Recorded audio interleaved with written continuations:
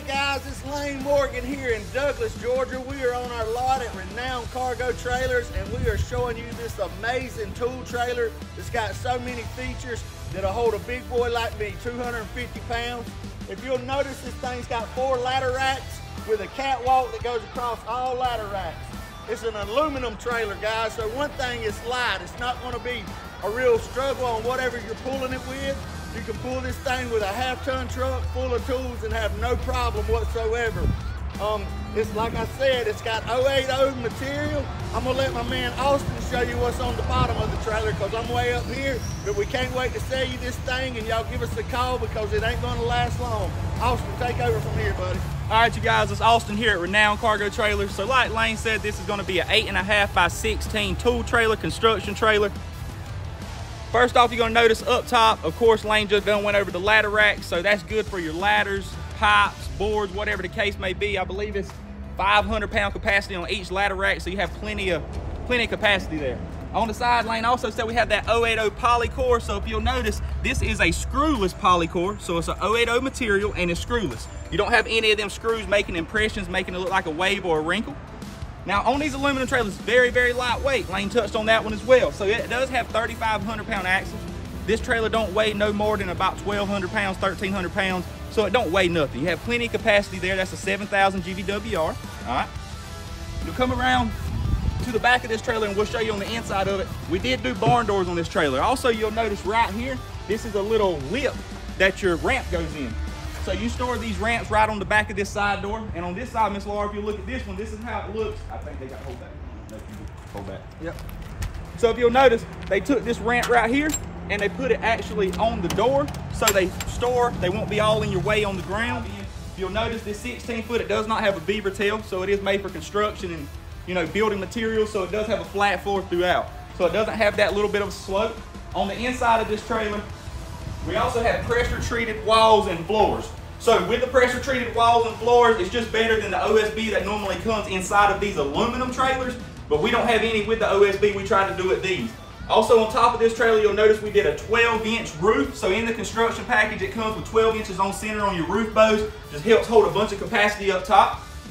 On our fender wells, they are ATP covered, which is an artificial tread plate, aluminum tread plate, either one that you want to call it. So it does look finished out right there. We have a 32-inch side door on the side of this trailer. It's not a 36, but it is a 32. And then we also have a V-nose. Now, I believe this V-nose is a little bit deeper than our steel frame. This is like a 2.5-foot deep V-nose, but this is a V-nose up here. Also, this right here is going to power all of your 12-volt lights. It just converts it from the truck inside of the trailer. That's the way they run it. And this is pretty much the inside of this trailer, you guys. We're going to step back out, run around it one more time, and we'll be ready. All right, you guys, so on this side, if you'll notice right here, like Lane was saying, that's the hold back. You see how it's holding that door open so you don't have to put a 55-gallon drum or a bucket or something in front of it so it won't sling back and forth. There's a hold back there. Also, that pretty screwless side in there, that 080.